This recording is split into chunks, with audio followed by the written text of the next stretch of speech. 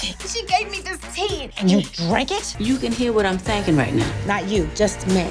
I thought black people stopped drinking tea after Get Out. I guess the question is, what do men want? Oh, I'm like career and family. Now you, I don't know what's in that head of yours. I feel like unicorns and like skulls are in your head. I feel like it is. Such a talk later.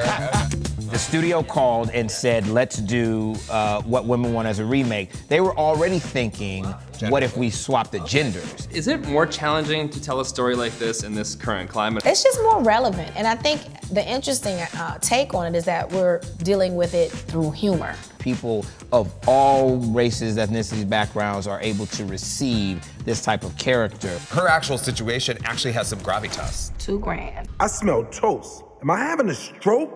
Wait, I have toast in my pocket. Whew.